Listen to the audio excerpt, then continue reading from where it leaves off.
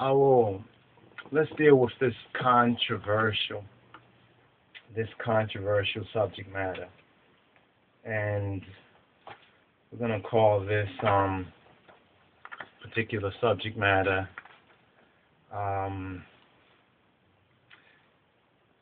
happy marriage or gay marriage. All right, happy marriage or gay marriage. That's gonna be the title of this particular subject matter. Very good article I seen and read in this Tomorrow's World. Pointed this magazine out before you might be able to find it, Tomorrow's World, and it's called The Dangers of the Occult, right? The Dangers of the Occult right here. And so this particular issue from September to October 2011. And just recently, and we also have our Webster's Collegiate Dictionary, because we're gonna have to look up a couple of words, you know what I'm saying, so we can know legally the definition. Remember, this is say a nation of laws and not men, so we need to understand the law. But in order to understand the law, we have to understand the word. And now there's a very interesting correspondence, in a sense, that goes along with this particular subject matter: happy marriage or gay marriage. At one time in America, and this might surprise some folks, but it's true. You can look it up if you are a reader of literature. You'll see it in literature that heterosexual marriages, that's male and female marriages, were gay marriages. That might shock some folks. What do you mean? How can a heterosexual marriage be a gay marriage? That's because you do not understand, and most people don't comprehend the true meaning anymore of the word gay. Now, some may say, is this to defend the word gay? No, this is to look at the word gay in its proper context. And now, when you think about the fact that spells, right? Spells are performed, right? Spell. What do we spell? We spell words, right? Don't you spell words? And you've heard of the grimoire or grammar. You understand? Spells are done with grammar. You understand? You spell. You understand? It's a trickery. It's a word game, a word play. Some say law is much like that. And on a certain level, it is. Because if you present a legal case, you have to present it in a legal context according to some words. One thing a lot of people don't know, this is why you also hear they say same sex. You know what I'm saying? They'll use gay because this is the pop or the popular or the vulgaris, the vulgar, to say for the mobilis vulgaris, for the common folk. You know what I'm saying?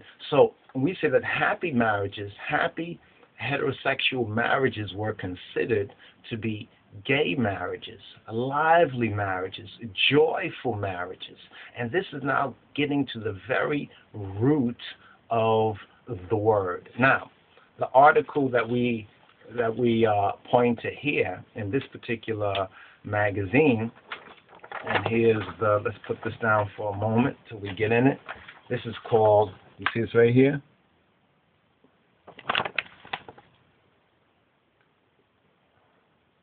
The New Normal, right? The New Normal. And that's that flag. That's another reason why when we say with our Ethiopian flag, the banner of salvation, which originally was the rainbow flag, red is not on top. That's another point to be made about red not being on top in the Ethiopian flag. As you can clearly see, it is green on top, yellow in the middle, and red is on the bottom. The exact order of the true spectrum. But now this so-called the homosexual flag, or the so-called gay flag, is actually the spectrum upside down. It's actually upside down. If you flip that around the other way, you would have the true order of the colors. So even by looking at these particular colors, right? Even by looking at these particular colors, the the the individual who doesn't pay attention to details might think that this particular flag here is that particular flag, and in another vid we'll probably put them side by side to show you which is which. You understand what is true from what is false. All right. Now this particular article, The New Normal, I must say is one of the best articles that we have read on the particular subject matter of the homosexual agenda.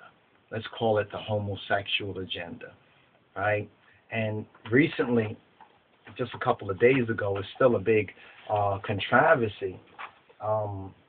President Obama basically came out of the closet. You know, that's how they call it.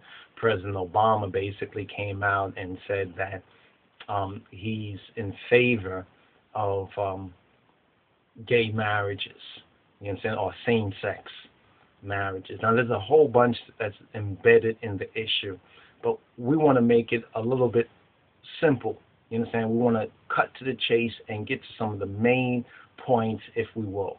So grab your pen and your paper, have a willing and attentive mind to hear this amazing truth. So listen up, all right? Firstly and foremostly, let's put our title.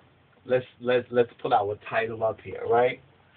Straighten that out a little bit, right? Put our title up here, okay? We have happy marriages or gay, right? Right? Now, what's very interesting is that what does this word gay mean? Right? What's the meaning of gay? At one time, gay, G-A-Y, meant basically happy. I find it kind of interesting that you'll find some of either the homosexuals or their supporters in the media basically say, give the so-called homosexuals the same rights as heterosexuals to marry as heterosexuals do. And because once they get married, they'll recognize how miserable. You often hear that marriage is very miserable. Well, of course, if you look at the divorce rate in the Western world, especially, you will see that is so. Now, what is wrong with the Western world, or should we say the Western white male patriarchy? And saying the Western white male patriarchy or white supremacist world or the Gentile world. What is wrong with the Gentile world that divorces? The divorce rate is so high, and marriage, besides the wedding is the thing that all the women seem to want to do, or many of the women want to, so-called get married. You understand? They like the wedding, they like the ceremony, the dress, the whole 9 yards. But then after that, you understand, the marriage is like hell. The marriage is not happy. What happened to happy marriages?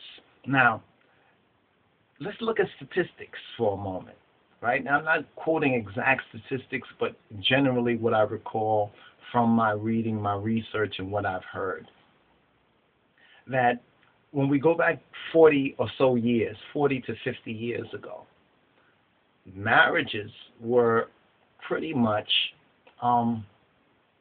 marriage in the family was a strong institution.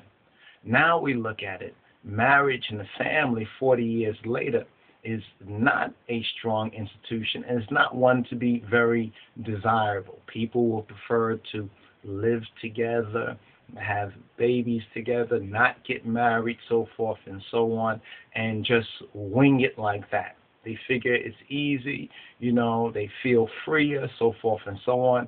But many of us who might have attempted to do things like that, we recognize why the traditional idea of marriage is right and exact. Now, we said before when we was meditating on doing this presentation, we said before that we will begin off to say that on the issue of homosexuality, well, homosexuality is forbidden to the Beta Israel.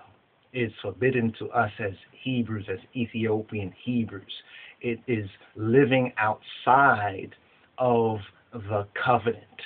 You understand? It does not preserve our birthright.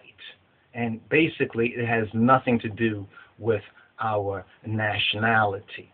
You understand? So from the Jah point of view, homosexuality is forbidden. You understand? It's even according to the Torah, it is a capital offense. Now, the truth is offense, but it's not a sin. This is something that I found to be very, very interesting. Let me bring it to your attention, right? You recall, let's see, here we go right here. Okay, this is another document that, this is the Vayikra, right? Vayikra, right? Or the Hebrew book of Leviticus. This is where this week's, this month, this present space of time, we're in the book of Leviticus right now in our studies. What I wanted to say is that in this week's portion, I think it's Kedoshim. In the Kedoshim portion, and this has been compiled largely from the online Wikipedia, and it's under the Kedoshim right there, right? Kedoshim, right? And we go to page 327. I don't know if you can see our highlight there. Maybe you can pause it. I hope you can see it. I'll read it for you, but I want you to see it right there, right? Now, this is at the end of the Torah portion. There are certain books from the medieval time, as well as certain documents from the modern time. Certain philosophers and authors and researchers, past and present, are referred to or quoted. So when we're studying our Torah portion, there's additional research or information that if one is interested in, one can go and research and study and compare. And in this particular portion, which constitutes this week's Torah portion, constitutes Leviticus chapter 19, verse 1 to Leviticus chapter 20, verse 27. That's in the Kedoshim portion, or holy ones, saints, holy ones, Kedusan portion. It contains two major items: the laws of holiness, the holiness laws, as well as the penalties for transgression. Now, if you have studied this particular portion, and we go into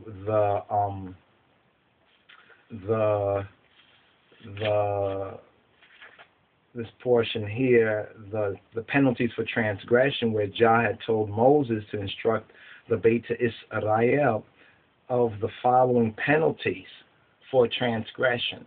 Transgression of what? Transgression of the Kal Kidan, transgression of the B'nai Berit, transgression of the covenant. You see, it speaks about these were the following to be put to death, and I'm going to read through these right here. These are the capital crimes, right? The capital crimes. One who gave a child to Molech, one who insulted his father or mother, a man who committed adultery with a married woman and the married woman with whom he committed it, a man who lay with his father's wife and his father's wife with whom he lay, a man who lay with his daughter-in-law and his daughter-in-law with whom he lay. This is in Leviticus chapter 20, if you want to just reference it. A man who lay with a male as one who lies with a woman and the male with whom he lay. A man who married a woman and her mother, and the woman and mother whom he married. a man who had carnal relations, that is to say sexual intercourse, with a beast, to say an animal, and the beast with whom he had relations. A woman who approached any beast to mate with it, and the beast that she approached. One who had a ghost or a familiar spirit. In other words, one who is a medium, in other words, for the dead. Now, all of those that I just read, and the one in particular that concerns homosexuality, is in Leviticus chapter 20, verse 13. A man who lay with a male as one who lies with a woman, and the male with whom he lay. Now, people might say that, okay, that was Old Testament, that was the Bible, and some would say, well, in Christ there is no more law. You might have heard that particular lie, but brothers and sisters, it is a lie. The law contained in ordinances which covered the sacrificing animals on behalf of sin was done away with the perfect sacrifice of our black Lord and Savior Jesus Christ, of the black Christ, of Yeshua HaMashiach. And it's very clear, if you can read and have reading comprehension, it's there in the scripture, and many who have studied it, you know what I mean, from all different races and perspectives have come to that conclusion from studying the scripture. If your pastor or preacher tells you that the law is done away with, you tell them that they are a liar. Specify. It's the law that was contained in ordinances, or the law that covered the particular sacrificial ordinances.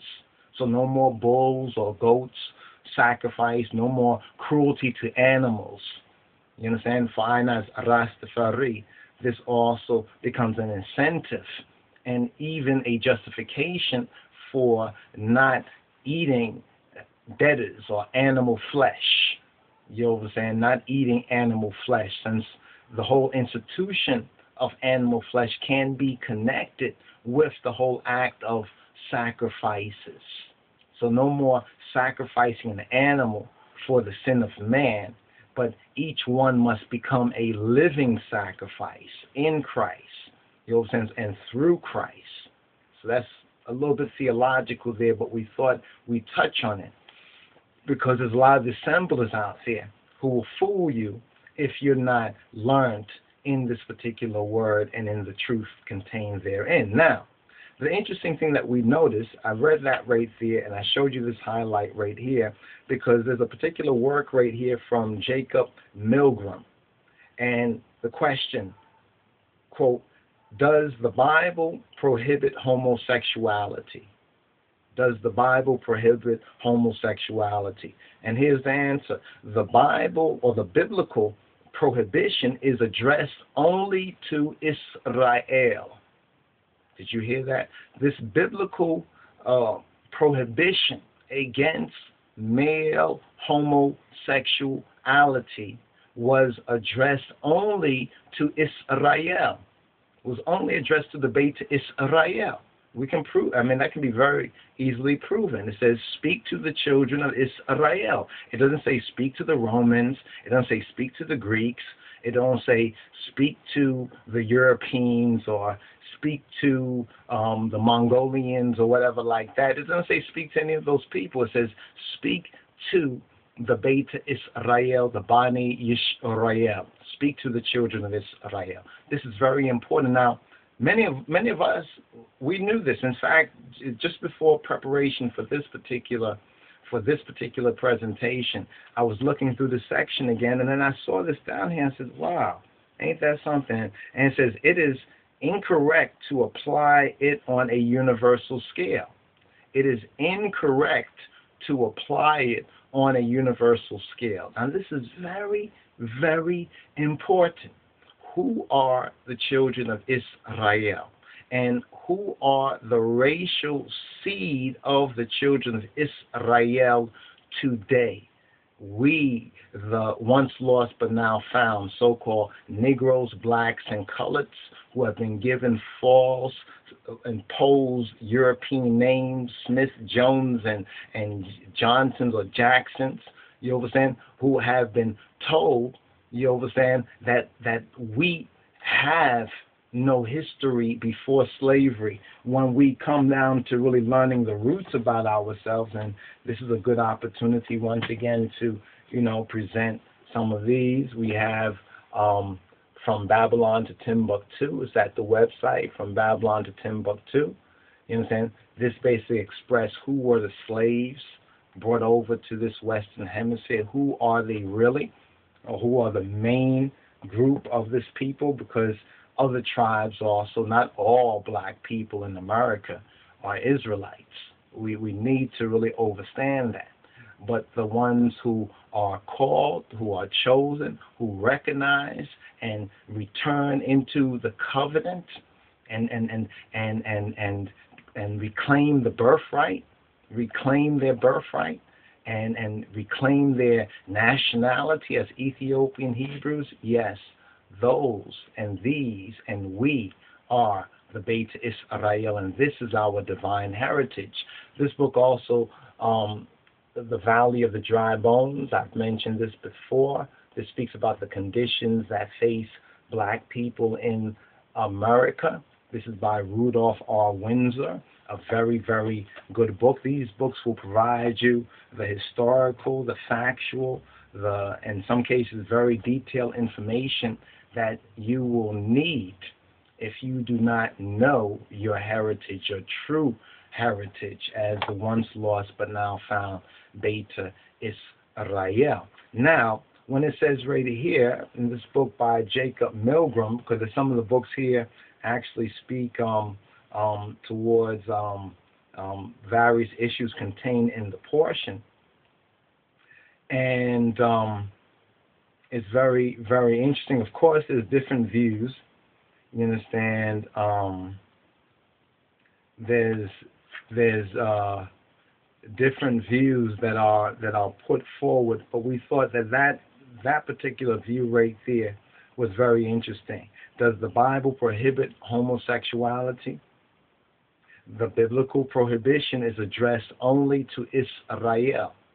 Is only addressed to Israel. This is the key thing that many of the Gentiles misunderstand and misapply. And then they misidentify who are the true Beta Israel as well. It is incorrect to apply it on a universal scale. So we thought that was particularly very interesting in this particular document.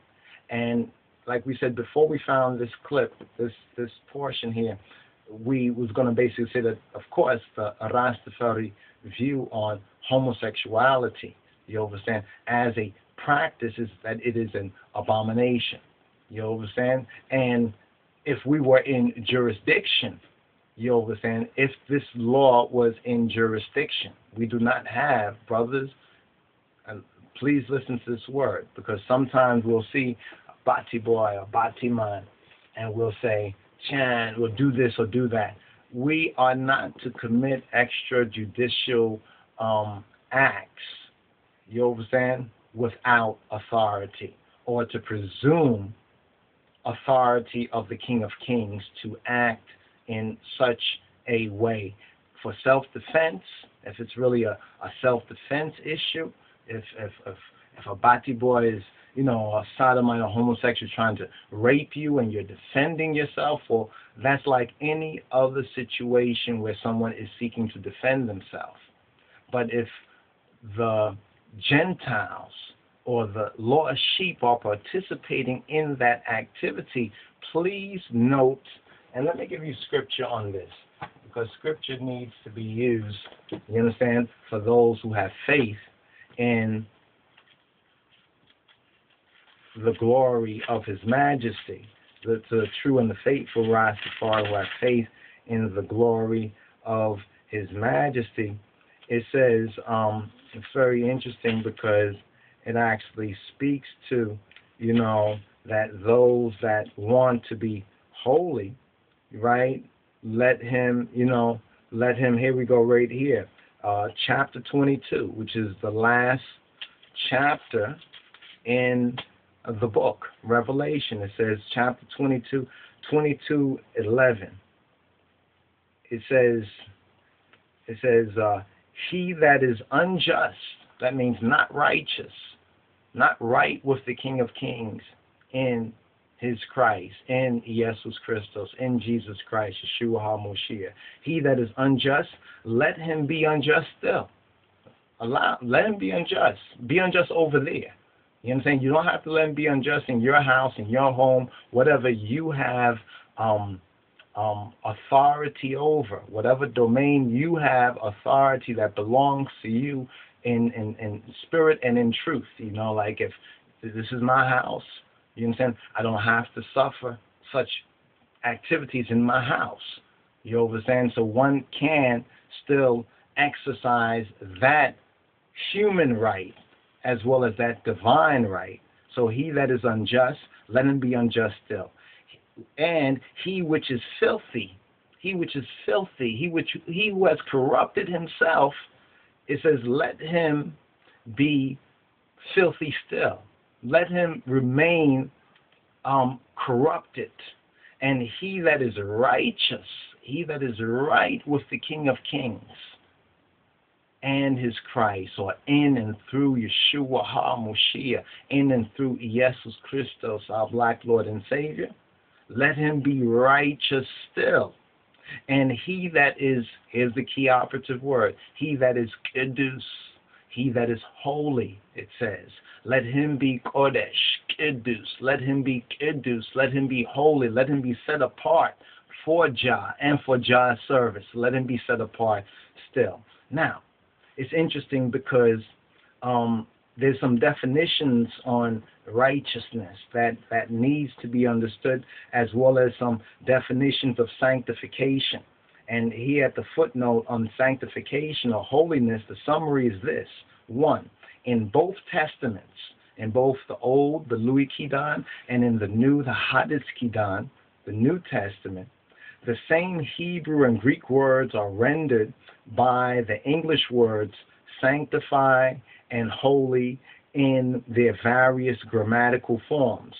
The one uniform meaning, there is one uniform code, there is one uniform meaning of holy and sanctify, as well as consecrated, you understand?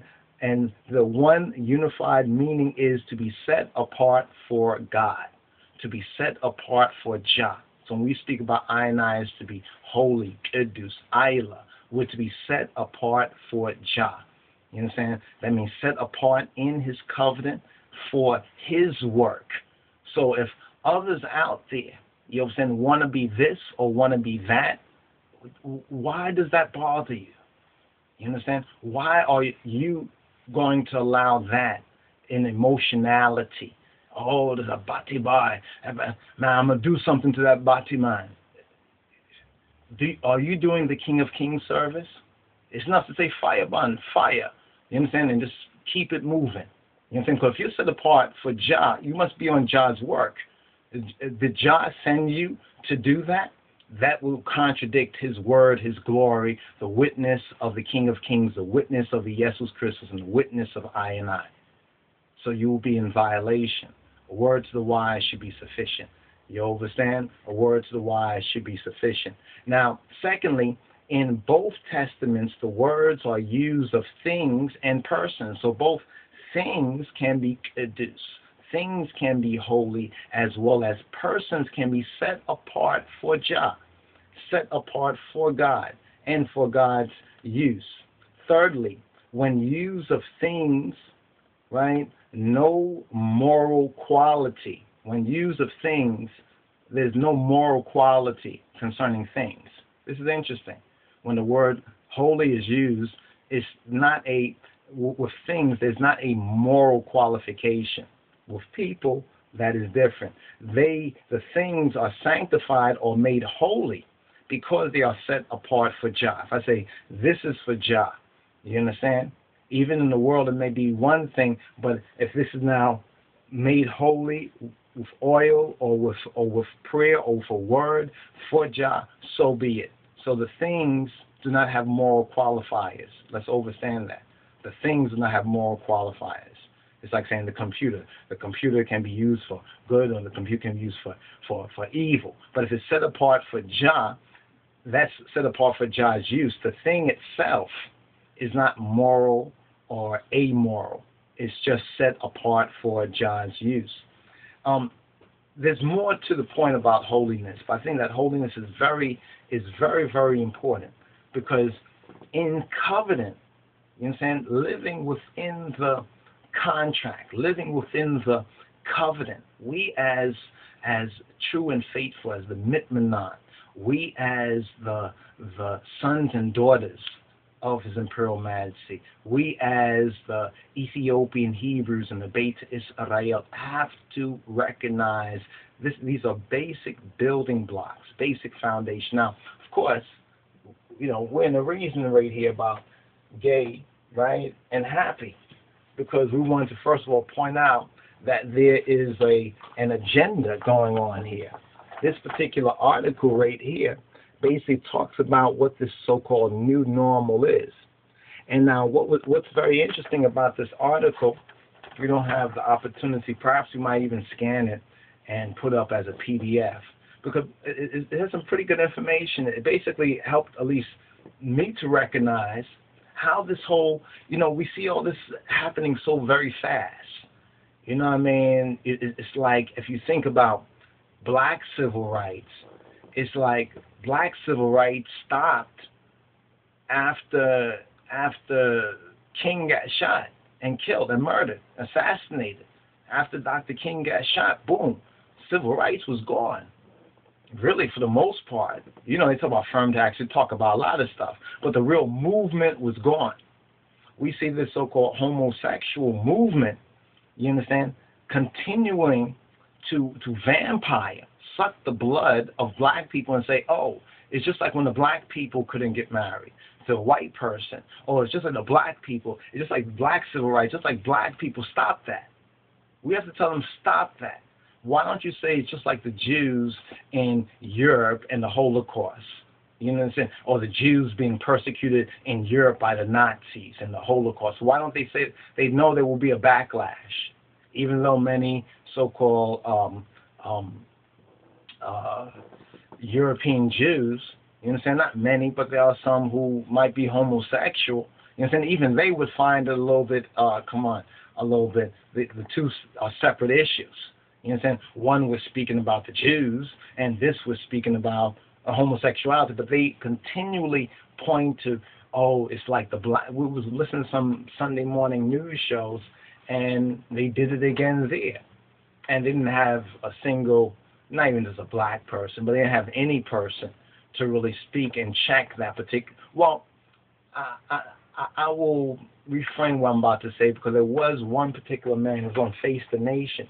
He said something very interesting. What he had said was, he spoke about something called, I want to put some of these notes up here, so if we don't get the chance in this particular recording to go through all of it, we'll build up and carry on. What you can do is look up some of these things.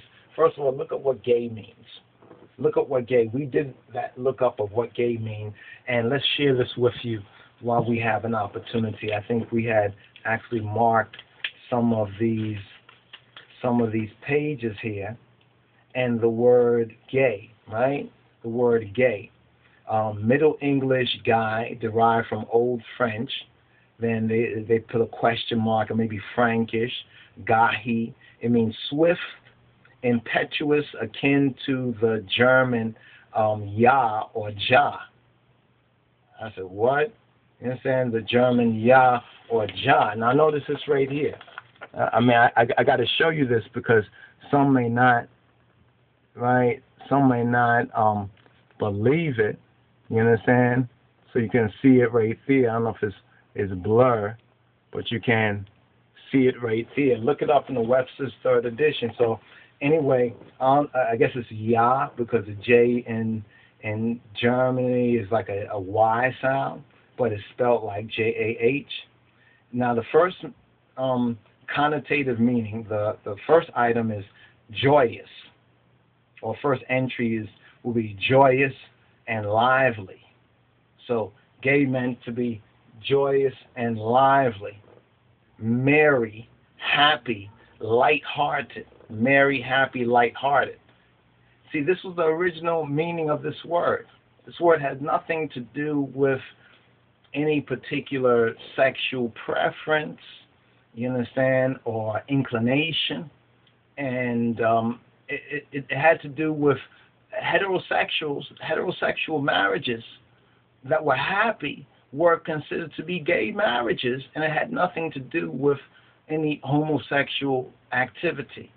But now this word has been twisted. You understand?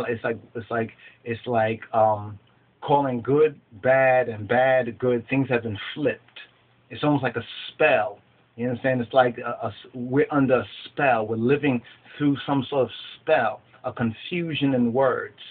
So now you cannot even use the word gay. The word gay is not even used in its proper context anymore.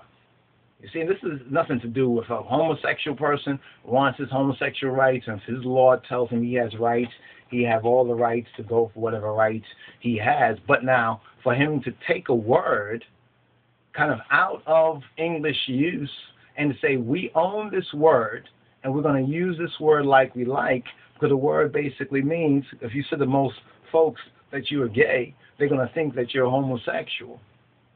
Yeah, and you might say, no, I'm joyous and lively, I'm merry, I'm happy, I'm lighthearted. I'm not heavy-hearted, I'm lighthearted. Then the second, it says bright, brilliant.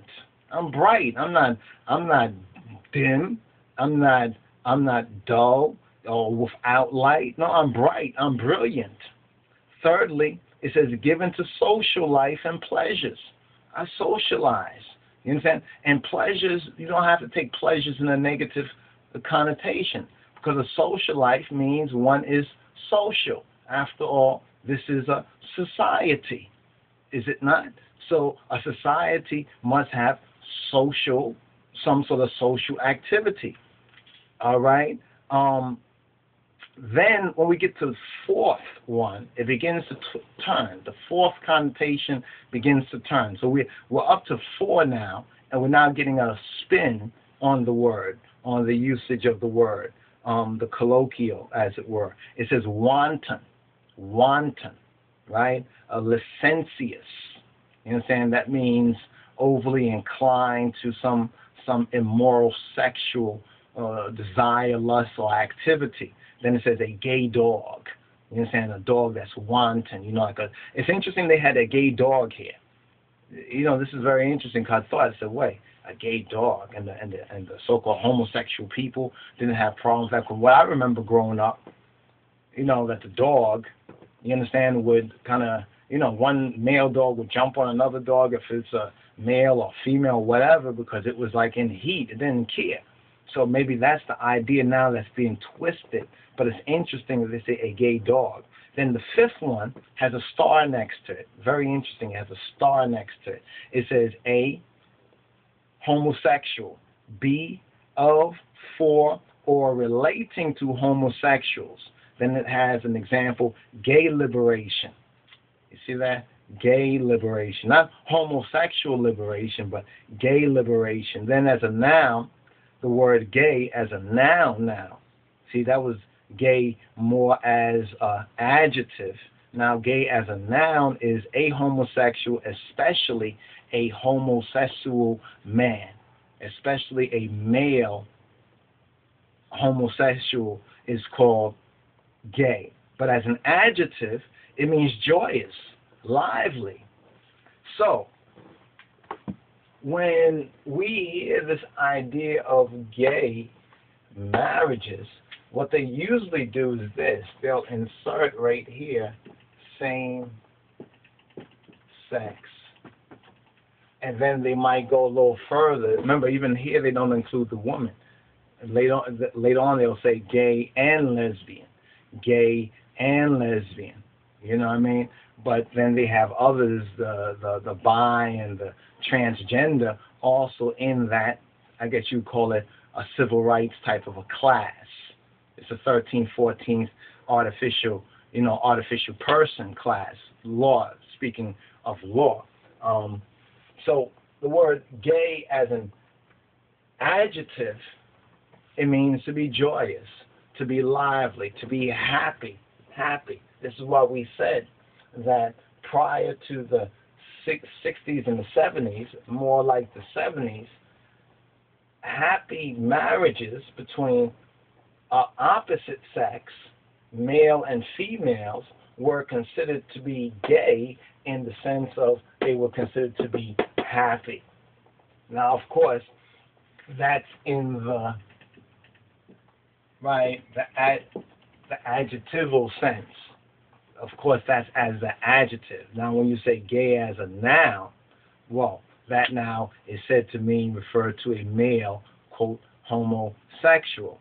But since both the gay and the lesbian are homosexuals, why don't they call it homosexual marriage? They say same sex, which I guess is another way of qualifying it. But be that as it may, I thought it was very interesting on the Face the Nation show when they talked about what Obama said, how he finally came out, first gay president, that they talked about the statistics. They said 40 states in their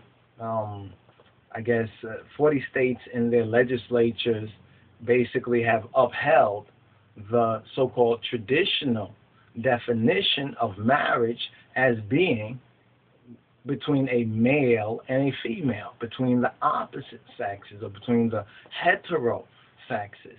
They said 6 states. There are 6 states, I think, and D.C., perhaps that would make the 7th state, so to speak, or the capital, that has statewide or state-recognized homosexual marriages or same-sex, pseudonymously gay marriages, right?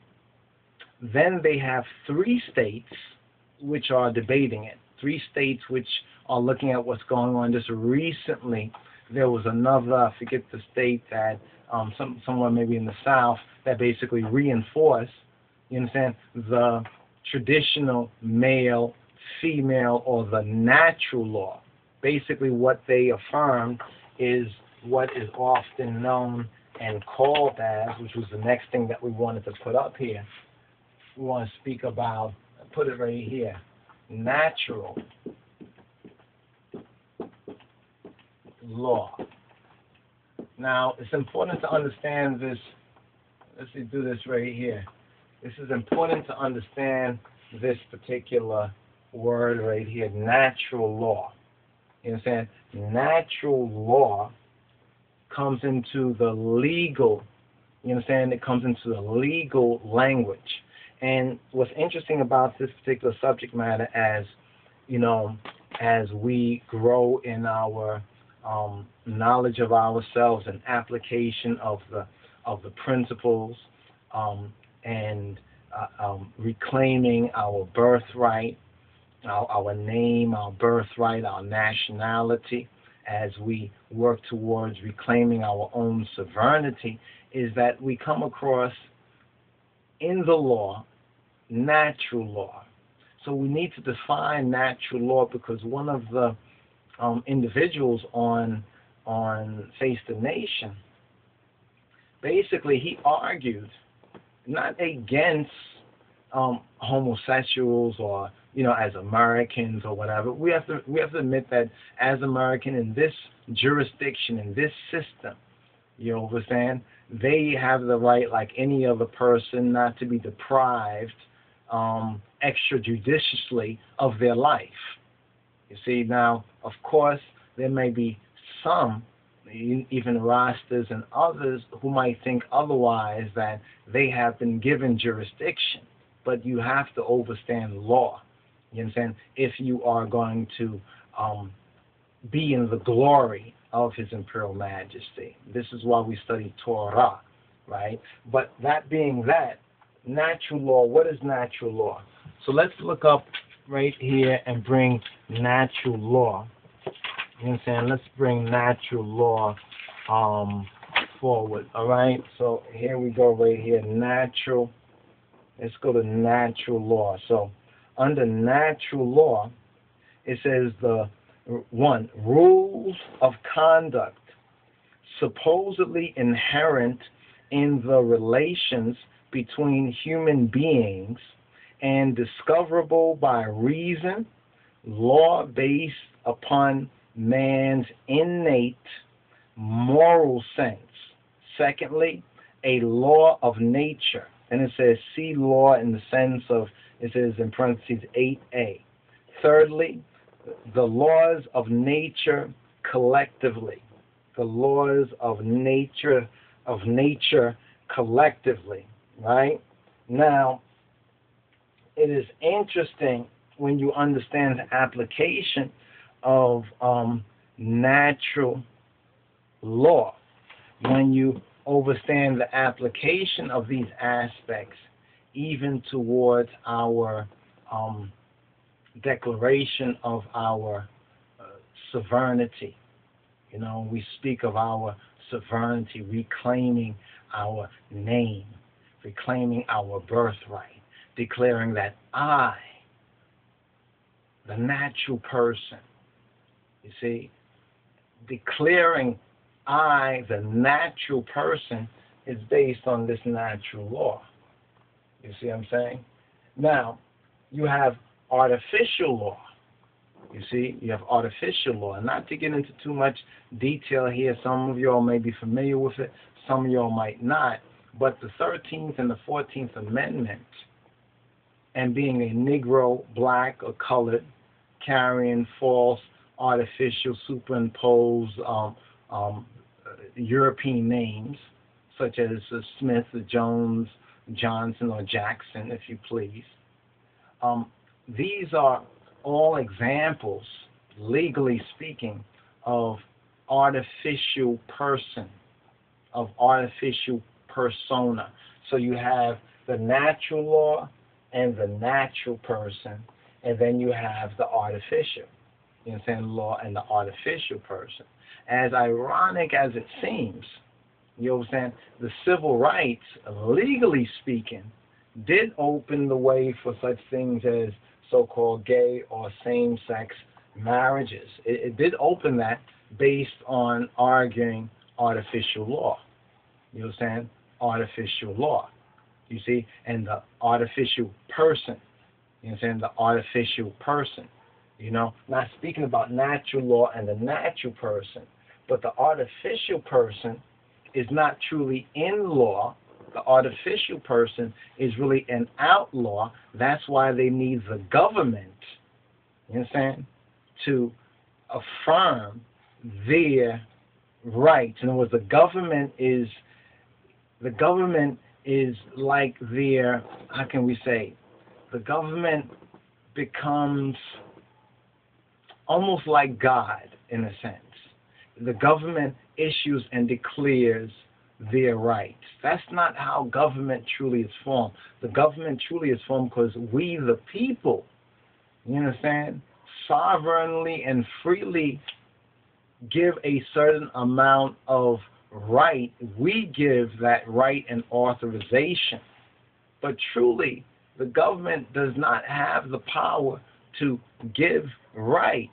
But we've gotten in that process legally in America, and so that's a whole big, I won't say long argument, but there's much details to that particular matter. Now, in speaking about happy marriages or so-called gay or homosexual marriages, I hope you understand right now that the true meaning of the word gay has been taken out of its true context. You understand? Has been taken out of its true context, that marriages, heterosexual marriages that were lively, that were joyful, that were happy, that were healthy, were considered to be gay or happy. This idea of gay marriages, you understand, is really, in essence, another example. Because we just talked about feminism a little bit earlier. It's another example of the white male land-owning gentry. You understand? This is why you hear them say gay and lesbian. but it's like even the lesbian, so-called, is a second, is like a second citizen. Interestingly enough, the Bible specifically, you understand, within Torah, does not point out a death sentence, in other words, to the lesbian as it does to the male homosexual. We're just speaking law, Old Testament, as a part of our, we could say, Torah jurisprudence, so to speak, getting into the science of it. So I wanted to bring that particular matter forward and to kind of connect, if we would, some of the dots concerning this particular issue. Now, there's much more to this that we want to touch on, including this particular article. And like I said, this particular article actually tells us a lot of how this all came about. In fact, this one area, if you would, let me just share this with you. All right, let me share this one area. Let me put right here, natural person. It's very important to understand why we are connecting this particular issue when we speak about our sovereignty, about reclaiming our birthright, about living in contract or living in covenant, understanding the law, that under natural law, we declare ourselves the natural person. If we do not declare ourselves the natural person and we come under these artificial statuses as Negro, black, colored, and then if we continue to use slave masters' names, his European names, his false names, and then turn around and claim that we're African American, you understand? So we say we are part, quote, African, and then we still are using slave master and plantation names. You're not under natural law. You are not a natural person. You are an artificial person. You are a 13th and a 14th Amendment creation, part of the whole Emancipation Proclamation, which made over the slaves as property not of the plantation slave masters, but of the federal government. And this is one of the processes that we get the birth certificate. And very interesting with the birth certificate, if you check it, it is connected to commerce. You understand? It's connected to commerce. You see what I'm saying? In other words, it's about the money. Very interesting with the whole gay agenda, or so-called homosexual agenda. A lot of that with the whole marriage, same-sex marriage thing. We saw Susie Orman on The View, caught a clip of her on The View, and she was speaking everything about the federal rights, that how heterosexual people, you understand, or heterosexual marriages, traditional marriage, and they have so many more rights than so-called gay, lesbian, same-sex so-called marriages, and the rights so-called that they have all deal with financial, deal with money, whether filing taxes, so forth and so on. Then we heard the very same person speak and say, well, it's not about money, it's about we want to join you, we want to join with, it started to sound really strange. It really, really started to sound strange. Because what we heard, it was basically about the money, the ability to so-called adopt children. You remember years ago, many used to say, well, this whole homosexual thing, it can't go far because they can't have children. Well, it seems as though the homosexual agenda, they heard that, and they immediately started to respond by these sort of adoptions by same-sex people and these stories that we often hear in the news to basically condition the people. But where does this come from?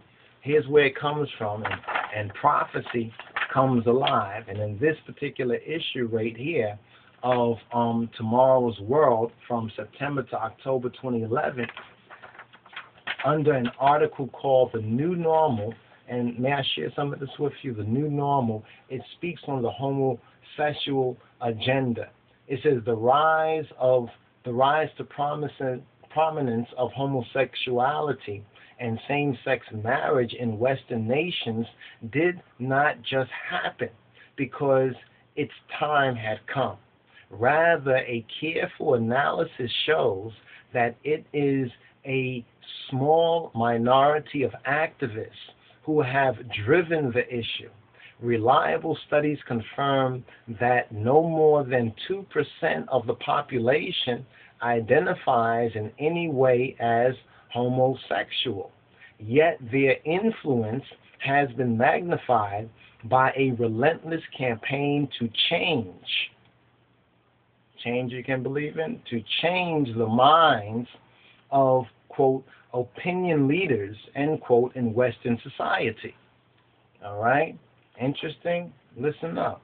About 20 years ago, Marshall Kirk and Hunter Madsen, these are names that we don't hear about, because I was wondering, we wonder, how did all this start? You hear this, you hear that, but, when you hear the truth and you get a sufficient amount of data, you say, yeah, and then you study it, you check it out, and you just find more that verifies one's initial, one's initial opinion, or one's initial conclusions as you get more data.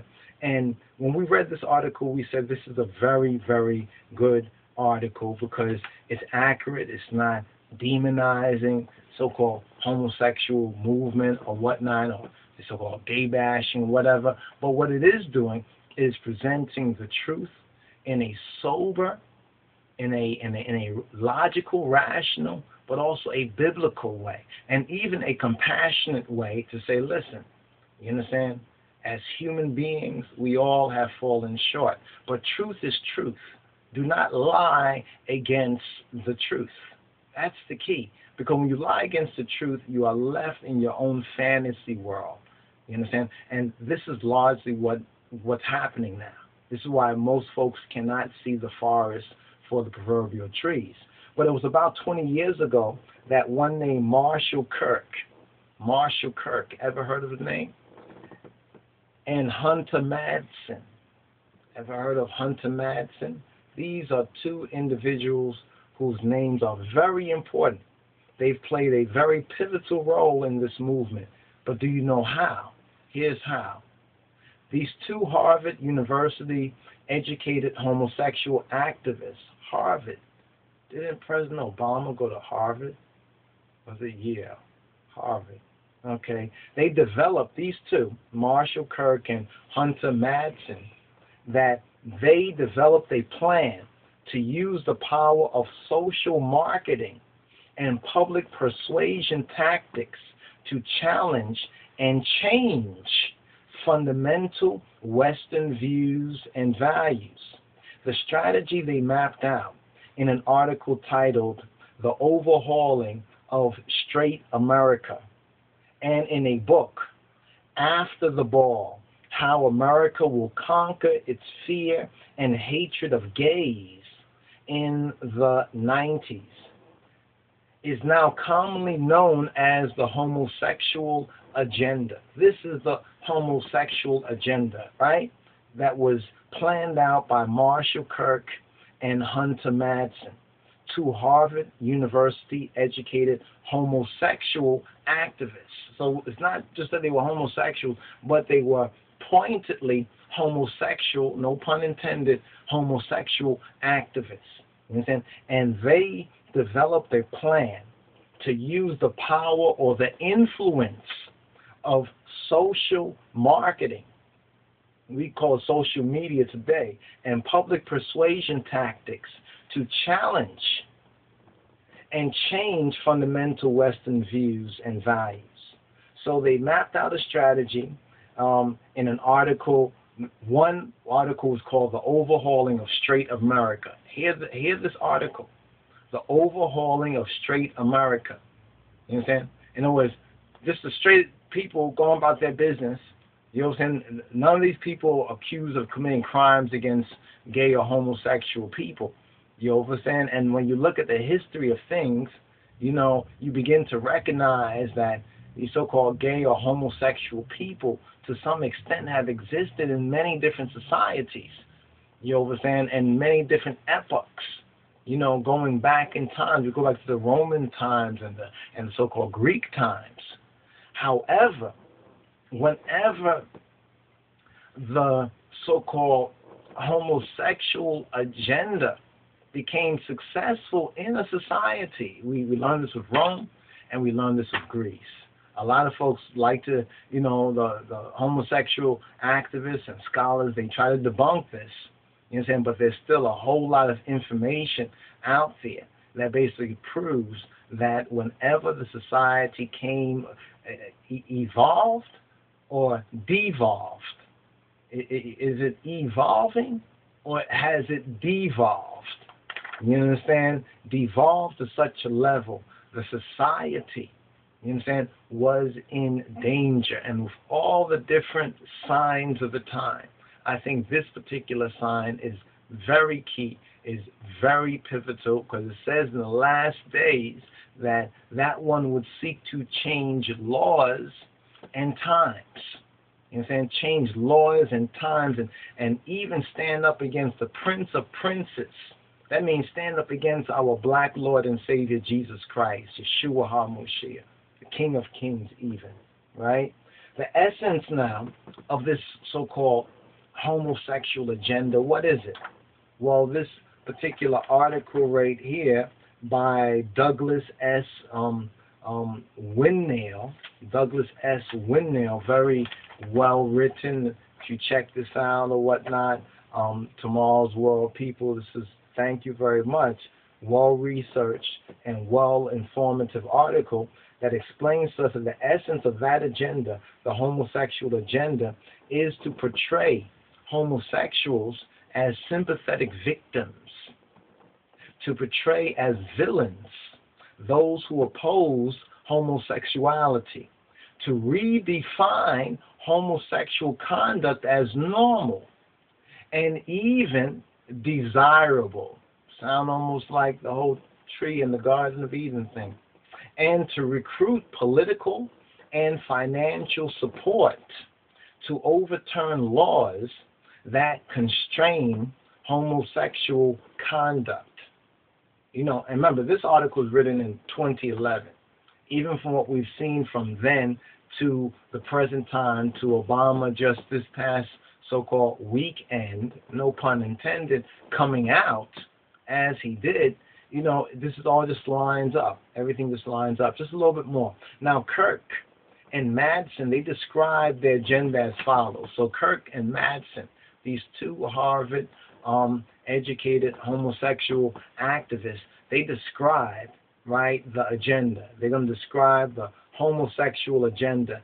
Quote, the campaign we outline in this book, though complex, depends centrally upon a program of unabashed propaganda. They make no shame about it. A lot of propaganda. Just think about all the stuff you've seen in the media, in the movies, and you read, and just in society all over. You understand? It was unabashed propaganda, a programming firmly grounded in long-established principles of psychology and advertising.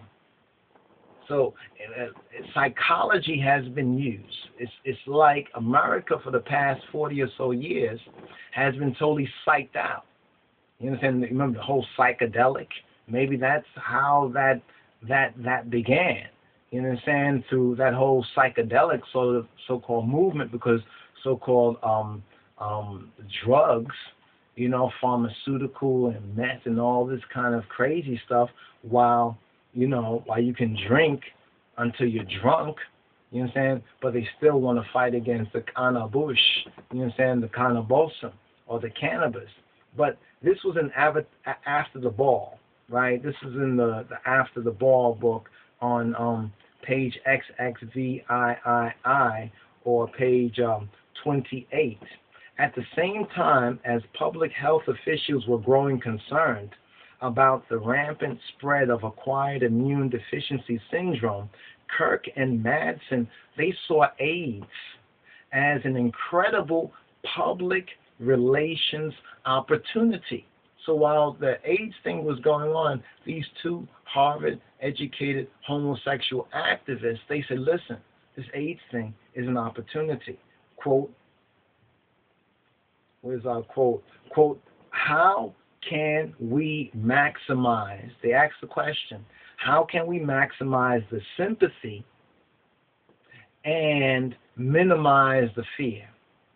They set about on the campaign to maximize the sympathy and to minimize the fear. How, given the horrid hand that AIDS has dealt us, can we best play it? And this is in the very same book. Actually, it's one page before, on page 2028. What we are seeing, brothers and sisters, what we are witnessing in America and other white Western European Gentile nations, it is a result or a consequence.